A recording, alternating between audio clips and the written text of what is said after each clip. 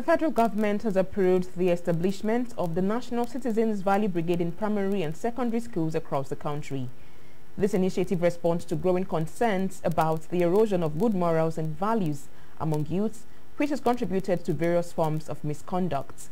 The brigade aims to instill a culture of positive values that the nation can take pride in. Minister of Information and National Orientation, Mohammed Idris, shared this announcement with State House correspondents following the Federal Executive Council meeting at the Aso Rock Villa in Abuja. The National Citizens Values Brigade has been approved to be established in all primary and secondary schools, as you have heard from the Honorable Minister of Education. Of course, this will raise model citizens among Nigerians. We have noted, Council has noted the gradual erosion of our values, especially among the younger ones, and this is giving rise to the kind of misbehavior and attitude that we see that is out of tune with our tradition and our norms and our upbringing. So